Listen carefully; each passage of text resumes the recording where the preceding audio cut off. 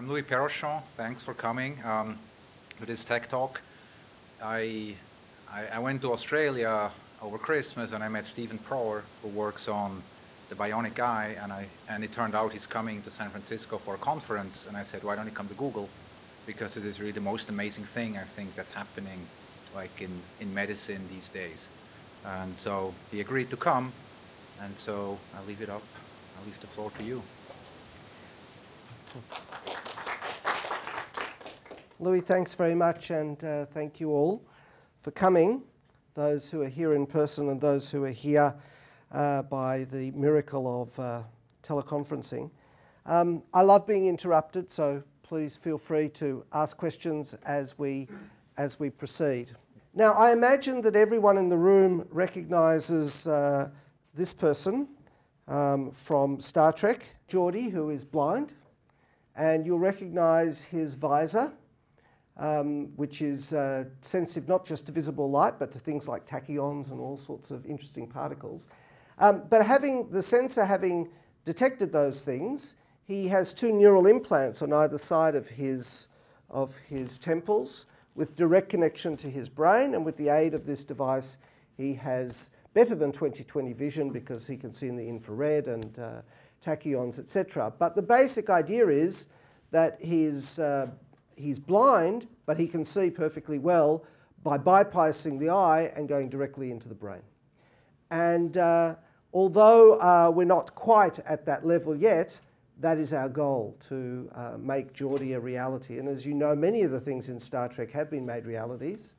And about 4 years ago, the Australian government decided that they wanted to build a bionic eye and started a big national program, which is $42 million for Australia. That is a lot of money for one project. And we took to, with great enthusiasm, to trying to build this and really turn Geordi into a reality.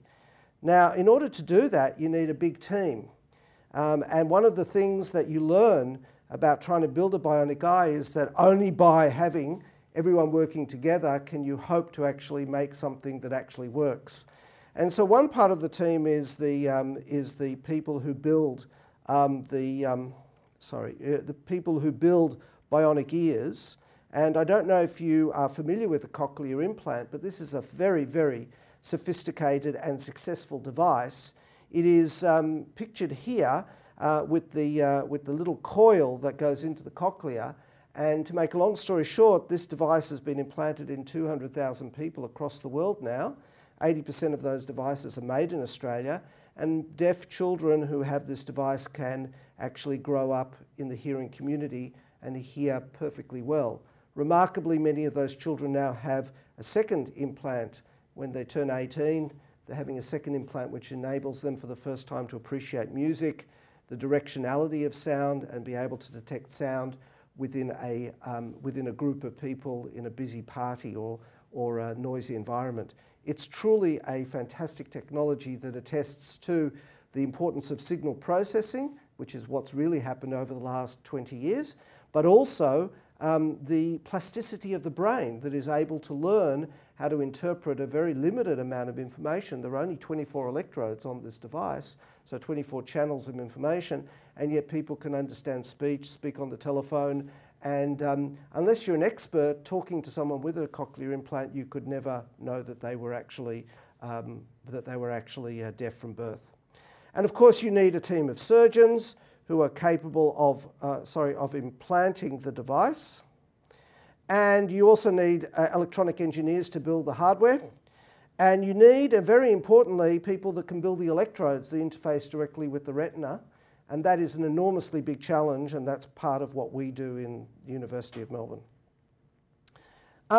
So it's a very large team of people, again for Australia, about 100 scientists. And my part of the team is pictured on the right-hand side. And in the background of that picture is the diamond reactor where we make the electrodes. And I'll have more to say about why we use diamond for making the electrodes in a minute. But let me start off by talking about what the problem that we're actually trying to solve. So there are two classes of blindness that affect a huge number of people worldwide. One of them is retinitis pigmentosa. And to explain how this, what actually is happening here, I have to go back a little bit to the function of the retina.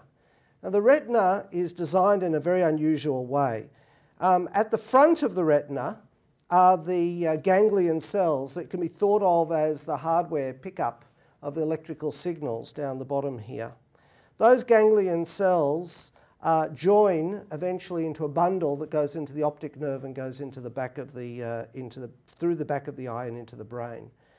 But the actual receptors, the things that turn light into electrical signals, are located at the back of the brain. Now, if you were designing a CCD camera, this is the last way you would do it. You wouldn't have the light passing through the electronics to get to the photoreceptors, only to send the signal back to the electronics and off to your detection system, off to your electronic recording system. But that's the way the retina is designed. I've spoken to the designer, but he refuses to change. He says that it's that the specification has been fixed and we just have to live with it. So indeed, we do have to live with the design limitations. And it's really important to understand that we're not on a blank canvas here, that we have to design the electronics to fit the biology. We can't alter the biology to fit the electronics. So in these two diseases, retinitis pigmentosa and age-related macular degeneration, in both cases, the photoreceptors have died. And so light no longer gets transduced into electrical signals. But the electronics is intact. So the electronic pathway is still there, but the transduction system is gone. And it's like a little bit like a CCD that's been, that you've irradiated with a laser.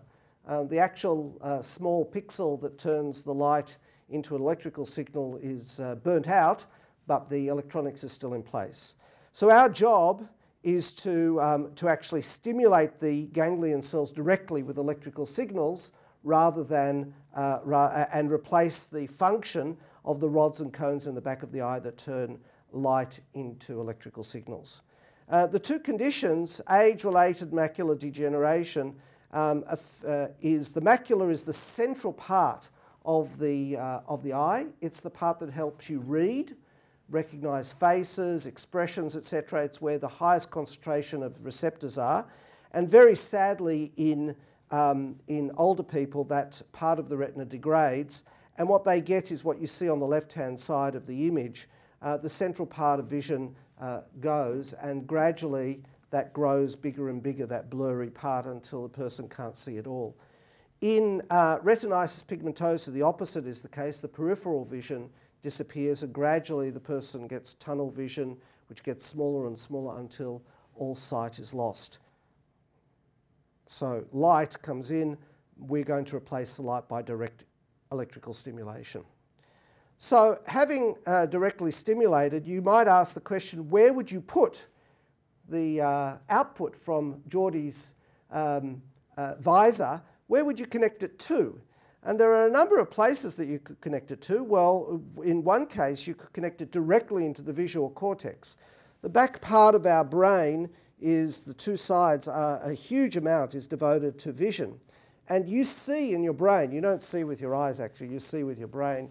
The brain is obviously in the visual cortex, where all these signals are transformed into something that is actually meaningful. And so you might ask, well, why not put it direct electrical stimulation into the visual cortex? Well, the manufacturer has failed to supply us with the appropriate manuals. And we don't actually know how to stimulate the visual cortex effectively.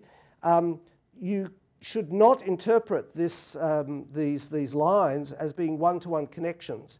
It's not like a CCD in which one pixel turns into one pixel on the CCD turns onto one pixel on your screen. It's far more complicated than that, mainly because the whole of our visual processing system has been designed to detect patterns. We are very, very good at detecting patterns. Most of us can actually detect a face within billions of faces, and it's only now that facial recognition is starting to be effective, and even then it can be fooled in ways that human beings can't be fooled. And that's because the pre-processing that takes place here is enormous. So even though we could put devices in the visual cortex, and some people are trying that, we don't know how to give effective vision to people by stimulating that. Do you think that'll get better over time? I'll tell you, I don't think it will get better unless we have a system which can both stimulate and record at the same time. So if you're thinking about this in physics terms, you like to map out the response function. To map out the response function of the brain, you need to stimulate and record rather than simply passive recording.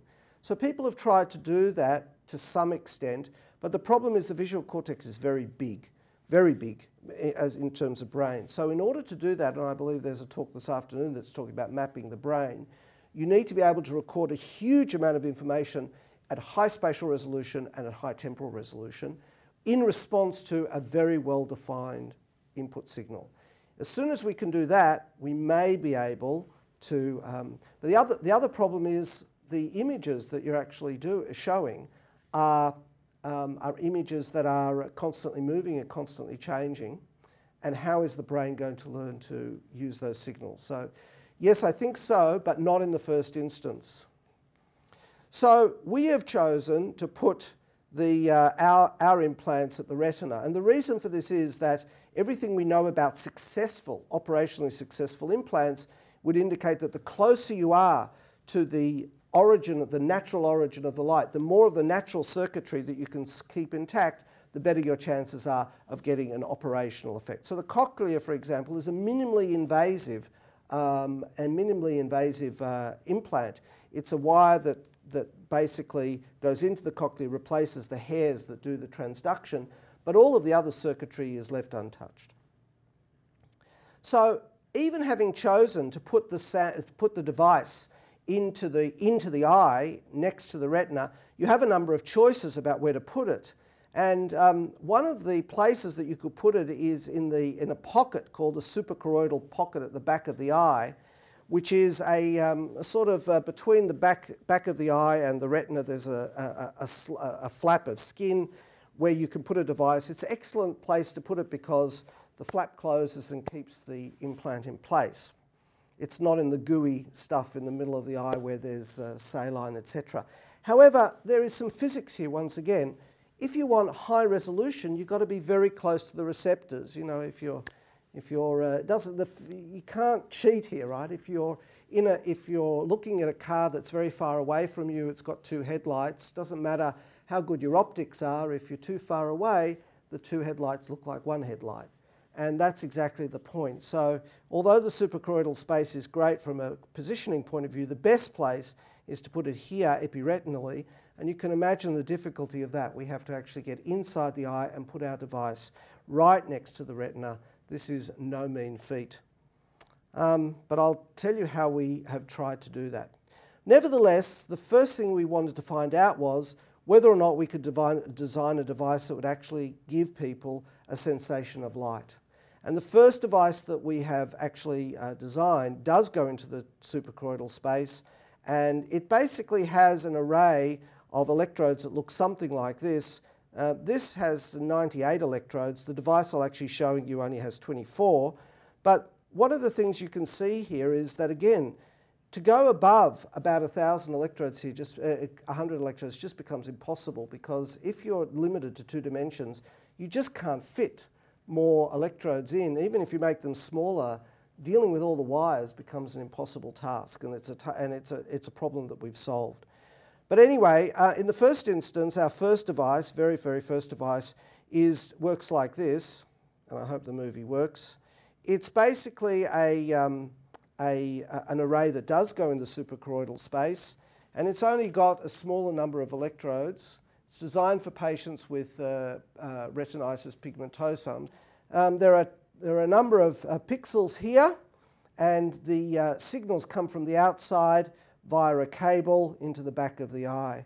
And I want to show you the results of the first patient that's been fitted. Her name is Di Ashworth, and this is a little video clip about her experience. A vision-impaired Melbourne woman's been able to see again thanks to a world first. While she can only see shadows and colours, it's changing her life and putting Melbourne scientists at the forefront of bionic eye research. Amy Parks has the story. The eye disease retinitis pigmentosa began destroying Di Ashworth's sight nearly 30 years ago. But this was the moment scientists began to turn back the clock. Congratulations. I just went, wow, you know, because I just didn't expect it at all. It just, yeah, but it was amazing. We were all very nervous. Perhaps the calmest of all was Di. Electrical impulses are sent to a prototype implant behind Di's retina, which are then recognised by her brain as vision. Di will be able to see a number of spots in different locations, and we'll be able to see things like shapes and the edges of doorways and objects like that. Seemingly small, but it could be enough to light the way for researchers developing a bionic eye and to give hope to thousands of vision-impaired patients. It is possible that later on we may be able to use the devices for patients with age-related macular degeneration. As exciting as this development is, it's just the first step.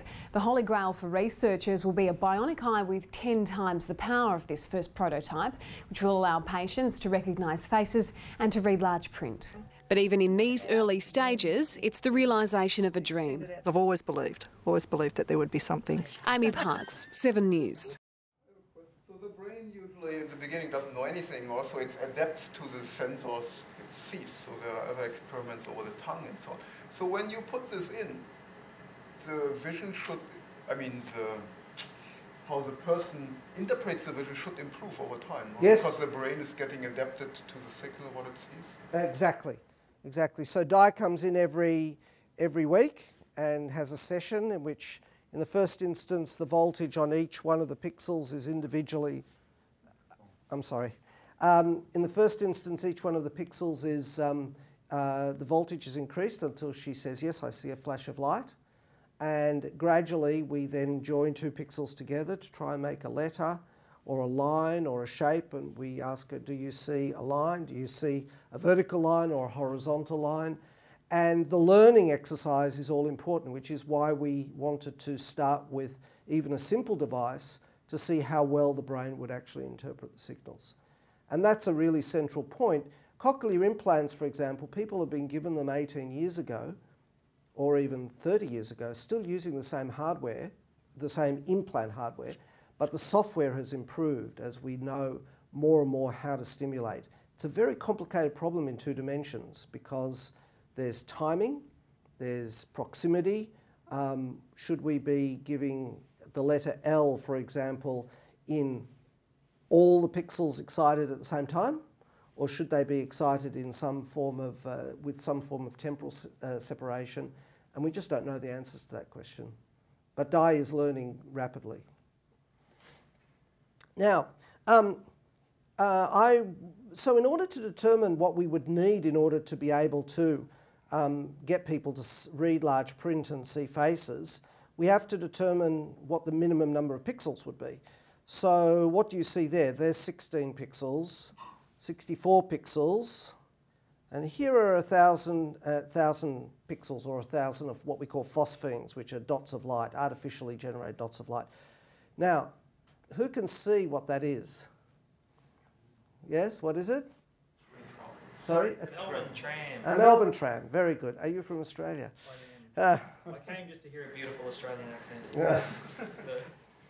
So that's something really interesting. A lot of people can't see that when the resolution of the projector is very high and they're close, but you're all pretty far away from the screen, and so you can see it, and I can see it very clearly. So there you go. 1,000 pixels is enough to be able to recognise a shape of something. And okay, of course it's not at the same, megapixel, but enough. And what you see here, nothing, 64 nothing, but by the time you get to 1,000 phosphenes, you can easily see large print. And so for a person running around outside who wants to be able to, for example, read a street sign, which is something that blind people can't do at the moment, then 1,000 phosphenes would be enough. So how are we going to produce 1,000 phosphenes? I showed you before the devices, you can well imagine that trying to scale that technology up to 1,000 dots is not going to work, because you just can't. I mean, there's just a physical limitation, geometrical. So this is our device. It's called a high acuity device, and it basically consists of 1,000 pixels directly put into the eye. And there's a picture. I'll show you many more pictures of this, but that's basically the design of the device. It fits at the back of the eye. This is the business end of it. This is a piece of plastic, if you like, that holds it in place with retinal tacks. And there's a lead that comes out either to a coil in the back of the head for wireless transmission and power. So, but before we get too far ahead, we need to define a material that is able to actually stimulate the retina. And this is surprisingly difficult because it's got to do a lot of things. It's got to be mechanically durable, electrically conductive, core and an insulating body in order to have a differentiation between an on and an off. It's got to be biocompatible, chemically inert. It's got to last a lifetime, right? You're going to put this thing in, it's got to last 40 or 50 years. It can't degrade. It's got to have high thermal conductivity because you're going to be putting in a power signal and you want the heat generated to rapidly dissipate. And it has to have a high charge injection capacity, which is a technical term in neuroscience referring to the minimum amount of charge that you need to inject in order to cause a neuron to fire. And that combination of properties in a package that's about 3 by 3 millimeters with 1,000 pixels and can cope with the electronics is no mean challenge. So that's the challenge, and here's a material that you probably know of, but perhaps don't know of its properties in the biological sphere. So diamond has the following exceptional properties. It's the most thermally conducting of all materials, which is not commonly known, often used as a heat sink for high-powered electronics. It obviously is biocompatible. It's been used on heart valves and orthopedic implants for a long time. It's chemically inert. We clean our diamonds by putting them in a mixture of sulfuric, perchloric, and nitric acid at 350 degrees boiling, and the diamond says, oh, this is a lovely warm bath. Nothing happens to the diamond. So it lasts a lifetime. It's certainly chemically inert. It also has amazing electrical properties that I'll show you in a moment, and it's obviously very hard and robust.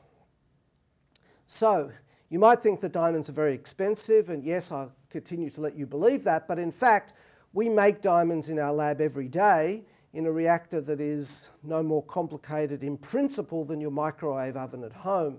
And basically the recipe is put in a container containing a methane and hydrogen, put into the microwave oven, press high, leave for 6 hours, and remove and admire your diamonds. And here on the top left-hand side, you can see a picture of the microwave. You'll recognize that foil as the same foil that you have inside your microwave oven at home. That's to stop the microwaves getting out. And you may be able to see just inside there's a hemispherical dome. And inside there's a very bright blue glow. And that's the glow of a plasma that is breaking up the methane into its constituent carbon and hydrogen components. And under the right conditions, that carbon deposits onto a substrate as diamond. And on the right-hand side, you can see some lovely little diamonds that have been created. And that reactor that I show you there is a toy reactor. This is a more industrial strength one that we have in the laboratory that actually produces diamond, and we set it cooking for not just 6 hours, but maybe 24, 48, even 72 hours, and the diamonds slowly grow. That might be considered to be a long time, but considering that most of the diamonds have formed over billions of years, we figure that a week to make a beautiful diamond isn't too long. But actually, the remarkable thing about diamond is that there is a huge amount of variability. You can go all the way from single crystal diamond to polycrystalline diamond and nanocrystalline diamond and ultra nanocrystalline. There's a whole range of properties. And one of the most remarkable things about the properties of the diamond that's not commonly known is you can adjust it from highly insulating from 10 to the 10, 10 to the 11, 10 to the 12 ohm centimeters, all the way down to only 0.01 ohm centimeters. And all you're doing is changing the nitrogen concentration in the reactor. by adding nitrogen, you can create material that's highly conducting. And that's a remarkable thing. And we don't know of any other material that has that property of being able to change the same material from being so insulating to so conducting. Silicon, of course, can be doped, and that's the basis of so much of our technology, but not over that range at room temperature. So this is the difference in the microstructure. Now, for the neuroscientists who apparently have made the transition from neuroscience into Google, it may be interesting to note this sort of fine structure here. And it turns out that neurons love this structure. It just has the right morphology, and neurons love growing on this stuff. And I'll just say something about that point and come back. This is a complicated slide visually, but really the point to be made here is that the second column is a column showing neurons growing on nanocrystalline diamond without any of the normal growth mixtures that are the promoters that are usually made to promote the adhesion of neurons to surfaces. These two, the third and fourth columns, have in them traditional growth methods with those extra growth factors, but the second column is nanodiamond without any of the growth factors. A remarkable thing that the neurons will grow on it without any additions. So going back to then how we actually make our devices, I'm sorry I'm flicking around a bit. So we start off with a piece of solid diamond in which we cut holes with a laser. You can't drill the diamond with anything. Those holes are about 50 microns in size. And then we coat the entire diamond with the conducting material, and then we isolate with a laser, and this is a side view. So we get something that looks like a bar of chocolate. Each one of those squares is conducting material, and the important thing is that the conduction goes all the way to the back, which means that we can have a dense electrode array which has contacts at the back, electrodes at the front, and this gives us the technology we need in order to get both high density and in a package that is implantable into the eye. And I'll show you the complete package as we go through. But now the importance of this from a design perspective is that all the body sees is carbon, diamond. It's just diamond. And in fact, in this picture here, you can see the diamond have the ultra nanocrystalline diamond growing into the hole that we've drilled. And there's no gap here, right? And now if you know anything about electrodes for neurochemistry, there's always interfaces, right? You've got and those interfaces are always the points of failure. In this case, there's no point of failure because it's all one material. It's true, some of it's conducting and some of it's insulating, but it's all one material diamond. And indeed, when we've tested whether or not there are any holes in here or cracks, etc., we do this test just by having a squirt of helium, seeing if the helium can get through to our detector. In this case, there's a hole, and you see the helium immediately leaking through. But in our devices, there's no hole, and the blue curve just shows you what happens when we try to see. And there are about 1,000 holes and 1,000 drills, so we're very confident that we have a hermetic seal. Now, the importance of this is ultra important. It doesn't matter if you have an Android phone or an iPhone. If you drop it into the toilet, it's game over, right? It doesn't take long. You drop it in the toilet, 3 minutes later, it's history. Unless you're very lucky and, you know, maybe you can get it to recover. But basically, get it wet and it's game over. And we're going to put this electronics into the eye and want it to be there for 40 years. And the eye is 37 degrees in a concentrated saline solution. So you've got to make sure that it's hermetically sealed. Otherwise, your chip, which you spent a lot of money making and developing, is just going to give up the ghost straight away and short out. So hermeticity is very important. What about biocompatibility? Well, in this experiment, we took a slice of diamond and compared it to other materials which we slid into tissue and then took out some time later to see what the reaction is. Now, in this picture, blue is bad and red is good. Blue is tissue that has been damaged and has died. red is tissue that's still alive.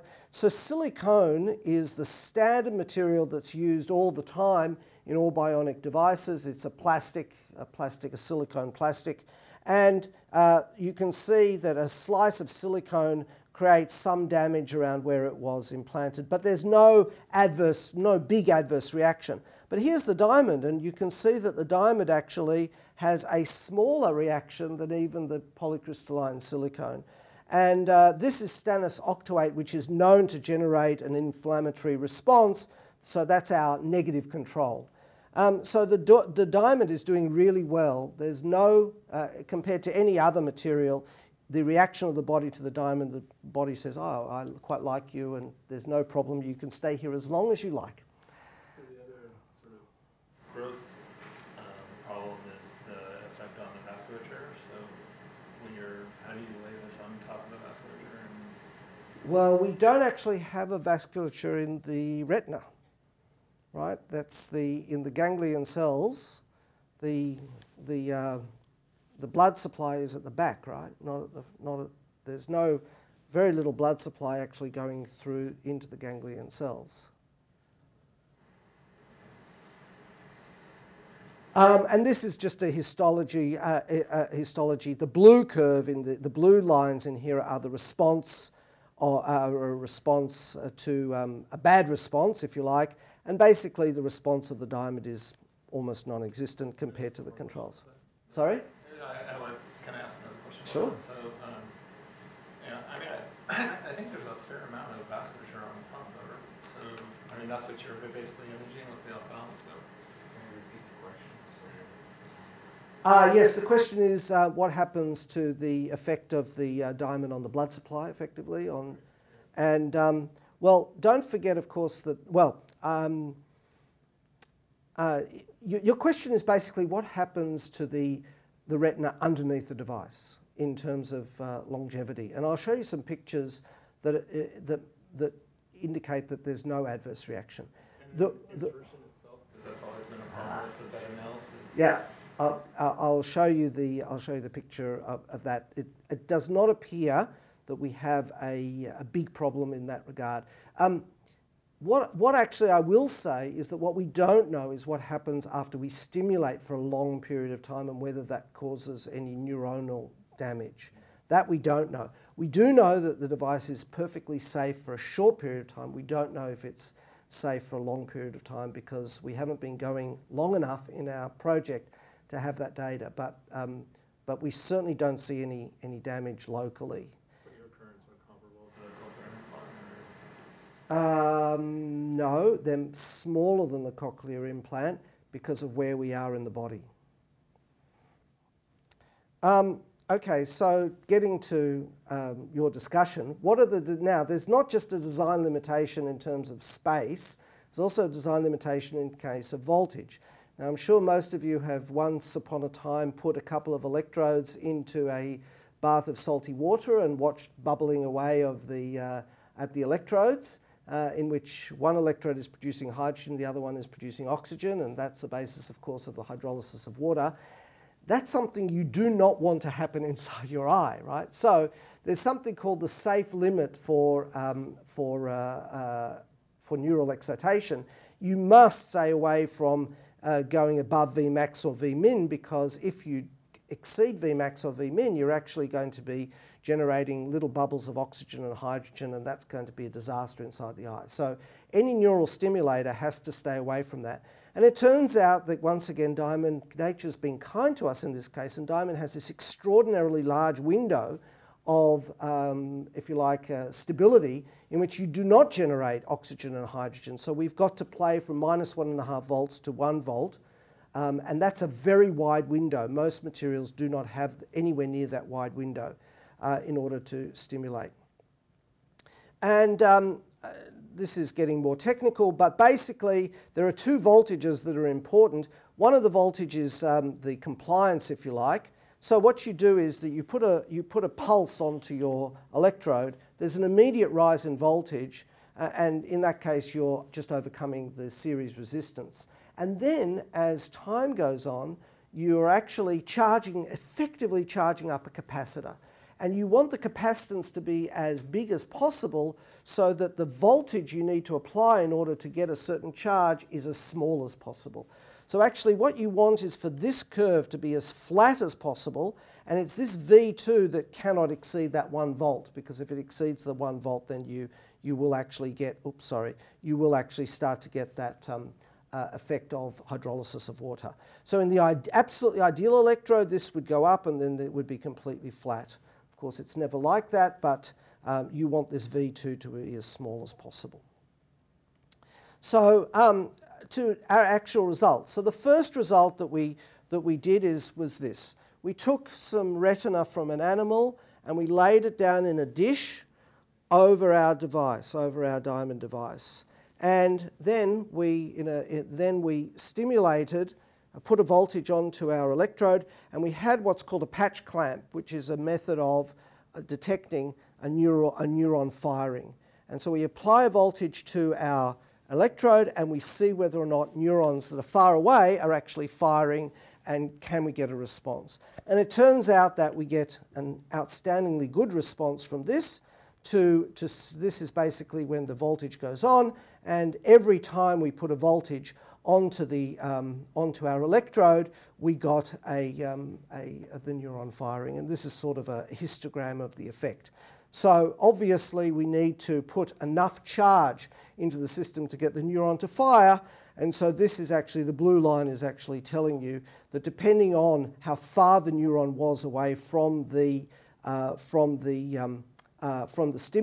stimulation source, the probability that you will get actually the appropriate number of stimulations.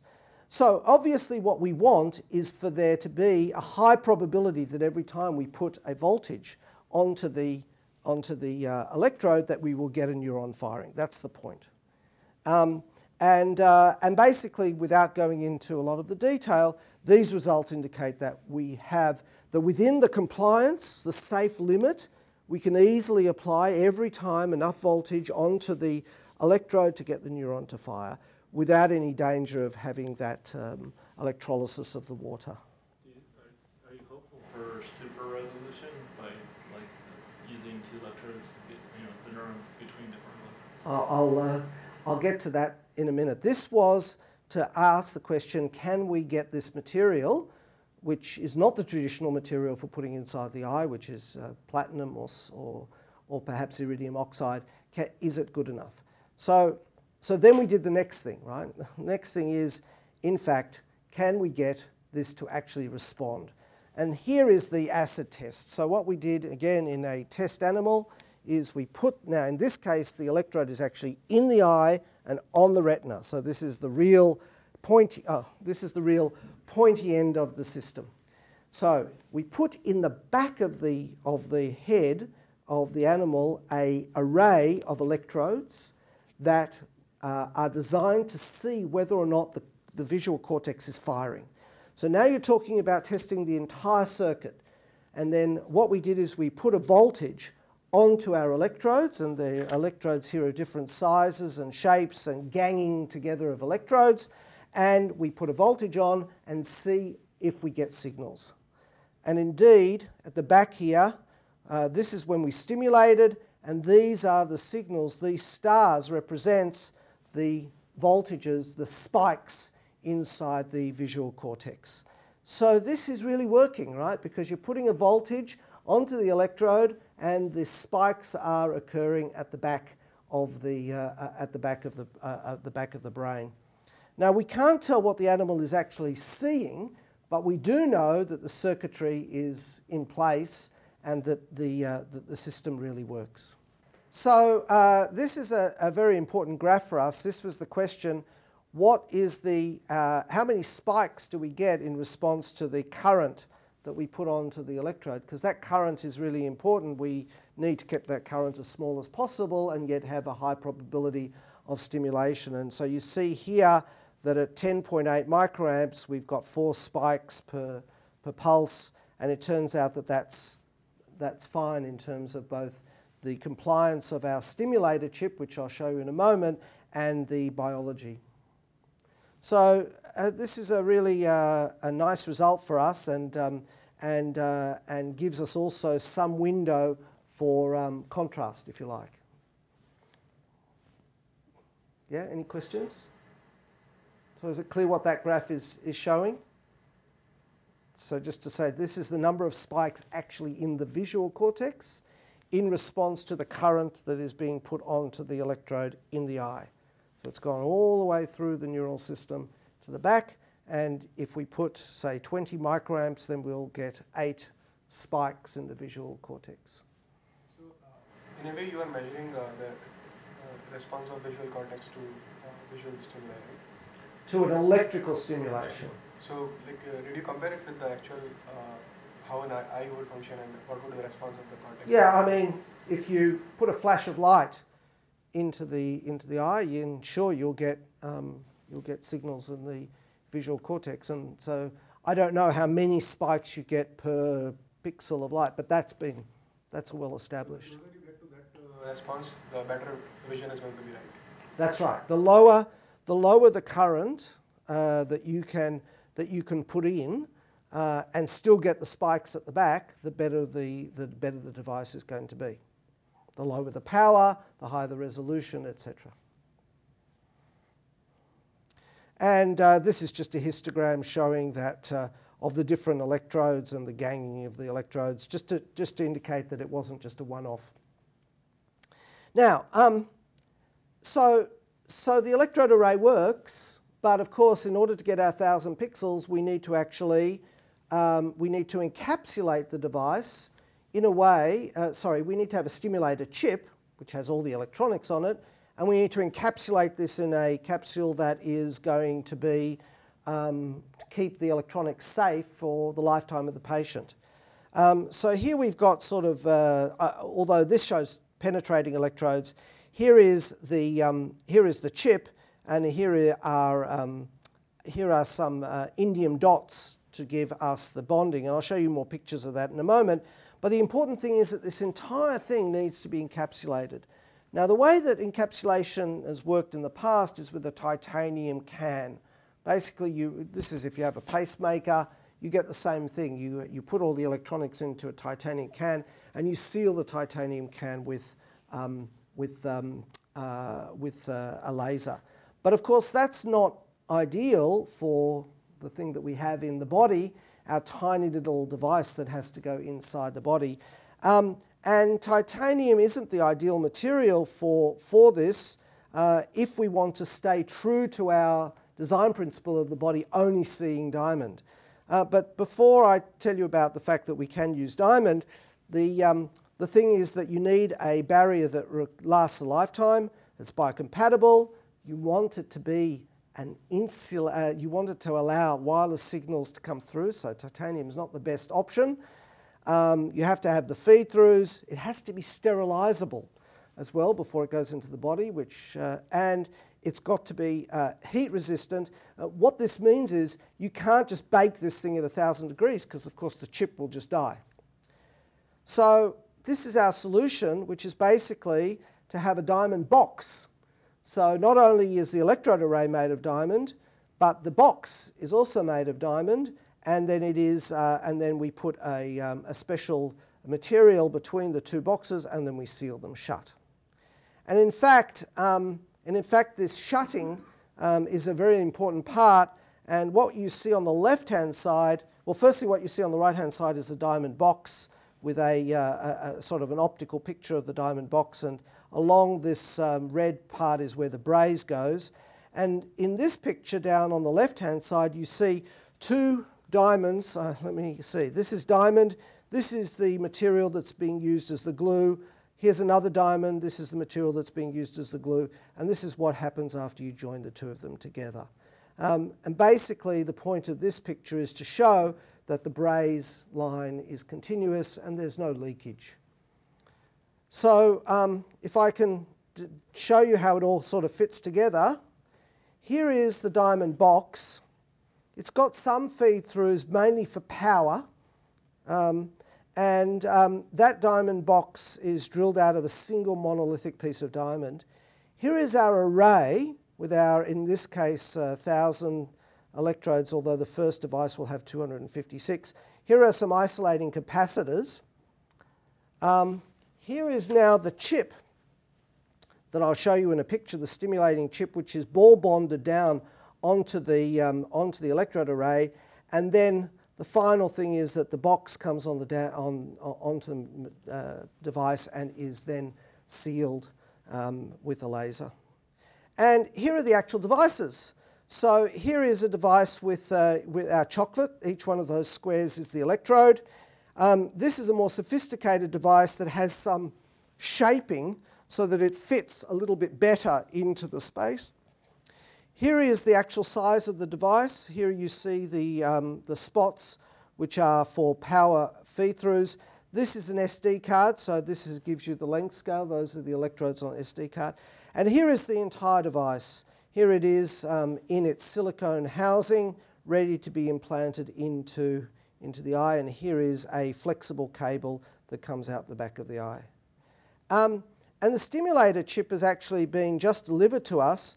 I must say I'm very impressed by our electronics people, because the entire real estate of this is the electrodes, because we've only got 3 by 3 millimeters to play with, and that relates to the fact that we've got to make an incision in the eye, and the surgeons want it to be a tiny incision, very flat, very small, so they can seal it up afterwards.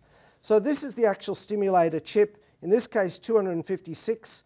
All of the electronics, control electronics, is underneath each one of those electrodes, which I think are about 80 by 80 microns each. Each one of those electrodes is independently addressable and controllable and can produce voltages from -3 to +3 volts. I think it's quite an accomplishment at this extremely low power. And it's also very safe because there are no DC voltages. The only minus is that we've got to put onto this chip it needs some capacitors, and we have to put that onto the chip, onto the electrode array, as I showed you before. And here is some technical stuff about the data, and I think it's a very impressive accomplishment to have a chip that's so small, physically small, and yet so flexible. And here is the entire device. Here is a picture of why we need some shaping just to match the curvature of the retina. Here is now going to be a picture of what it's looking like as we actually put it into a person. We're not quite at the point of putting it into a person. We're still in the preclinical trials, in the animal trials, but nevertheless, the device is ready to be extensively tested. So here you see the device, which is the square in the middle is the Diamond device. In fact, we only use one tack at the moment. Those are the retinal tacks that hold it in place.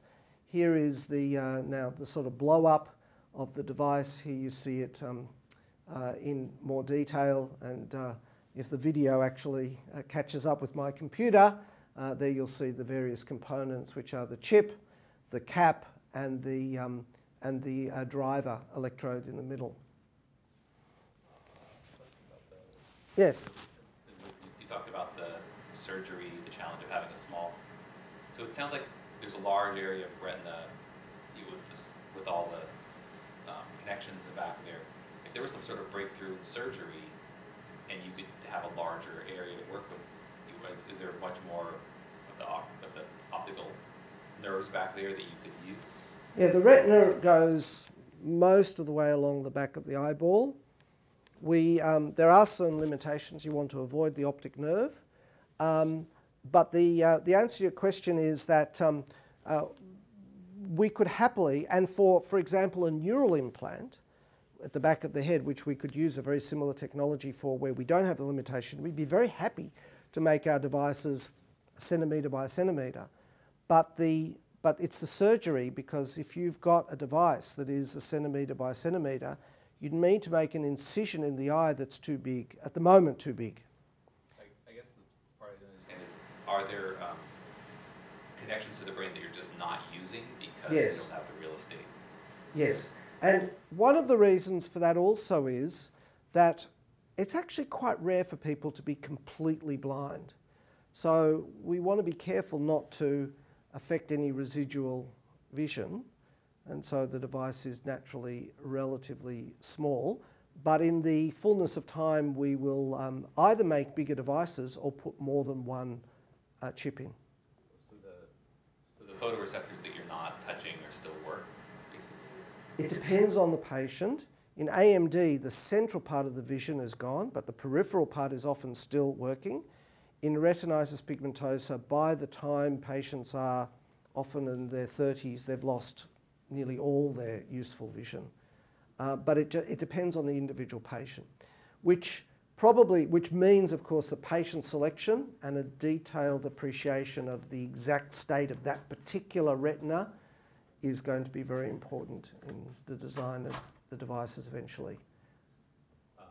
So is there a chance, are you definitely, oh, thanks. So my background actually is I have slow RP, so I'm thinking ahead to 30 or 40 years when I might actually only have my central vision and be able to read and not want to lose this, or I may be like your probably candidate patient who's lost all their vision from RP. So I'm wondering if there's a possibility in the future that I might have an implant like this and preserve my natural central vision if those are the photoreceptors that are still really healthy. So in principle, there's no reason why we can't make an annular implant to retain the central part of the vision and do the peripheral part of the vision. The surgery is not obvious. That's a major challenge. And so we need to be able, but the question is then, can we place the retina in the right place? I think that where we're working to now is taking photos using OCT of individual retinas and then designing the holder to match that particular retina. So it is certainly conceivable that we won't be implanting all patients right on the macula, but rather on the peripheral vision. And that would require not really a breakthrough in the technology you're talking about here, but probably advancement in surgery.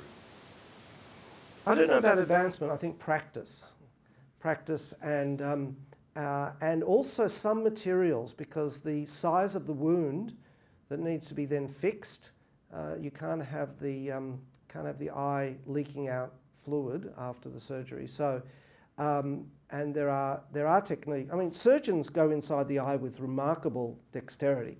So, but clearly they haven't been asked to do this. So getting the exact thickness of the silicone and its shape and its size right is an iterative matter. But yes, I don't see any reason in principle why it can't be put not in the macula, which of course will be an easier ask. At the moment, from an ethics point of view, we would only put these devices into completely blind patients. So the problem seems harder than a cochlear implant because you have all this motion. So that tether is going to be putting strain on your device, and how are you dealing with that issue? Okay, so that's spoken like a true biologist. That's a real issue. Where was that picture? So, oh, by the way, sorry, I'll just show, give you hopefully a bit of a picture answer. This is a fundus image before the device was put in, and here it is actually inside. So you can see we've avoided the optical disc. Here is our silicone ring. Here's the tack, and here's the diamond electrode sitting actually inside the eye. So it does work. Now your question is this in the right place? Well, there's no reason in principle why this can't be shaped a different way and that this can't be placed in a different place. So I think that would be highly dependent on taking these images, and not just in one dimension but in 3 dimensions, creating a particular mould for a particular eye. Now, your question was with regard to the feed-through, I think. And yes, firstly, I'll go back to hopefully where... Here. You're worried about this lead? The eye's moving a lot, right? Yeah.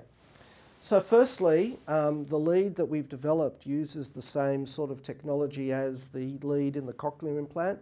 It's a very clever spiral that has both flexibility and strength. And we've actually tested some of these devices on a sort of artificial eye, moving around millions of times and making sure that the electrodes don't break.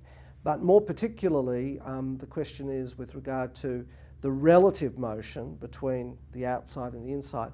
Now, in order to overcome that, we actually try to make the final device will have the coils that there won't be any relative movement between the inside and the outside. There will be everything will be internal inside.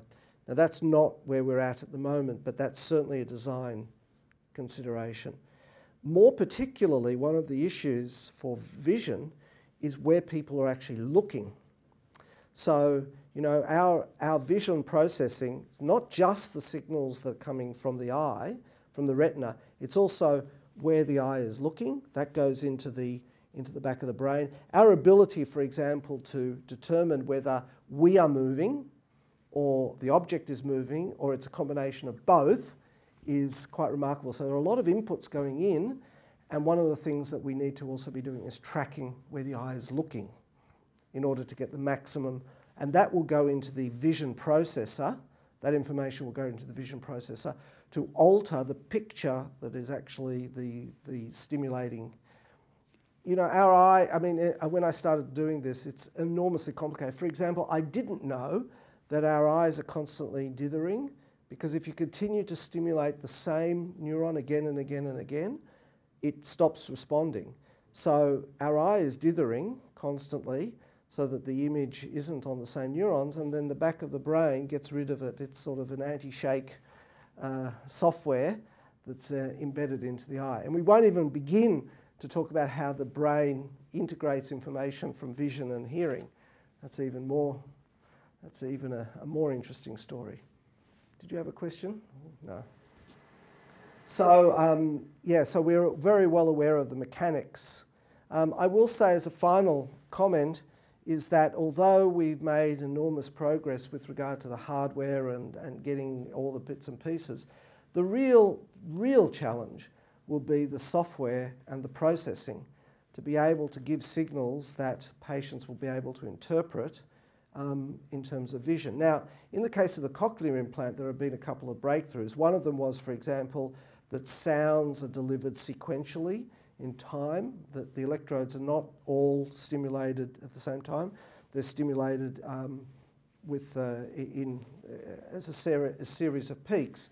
Now, that's not how people normally hear. You normally get all the frequencies all at the same time, but this seems to work very well for cochlear implants. Now, the trouble with the vision is that we've got so many parameters. We've got time, but now we've also got space. And how are we going to try to optimize these electrodes? So in the beginning, obviously, you're going to test every electrode and see what voltage you need in order to get a spot. But then how are you going to start to get optimization of shapes? And then how will you get optimization of movement? So there's going to be a really, from a computer science perspective, this is going to be a really enormously interesting challenge. And my personal belief is we need some sort of dynamic genetic algorithm, because I don't think that we're going to be able to do this with an a priori algorithm. I would like to see some method that patients can actually be carrying around a processor that's learning all the time, rather than having to come back into the laboratory to be optimized each time. But that's a work in progress. And to come back to one of the very first questions about, you know, the mapping, it seems to me that with this device, one of the exciting research opportunities is, because we now we'll have 1,000 electrodes and we can test this, and we can also be recording what's happened in the visual cortex, we can actually start to map out that response function. I think that from a research perspective, that's probably one of the most exciting new tools that this technology is going to be able to contribute to the neuroscience community. So with that, I'll end, and thank you very, very much, both if you're looking in virtual time or in virtual space, and for those in the audience. Thank you very much for coming.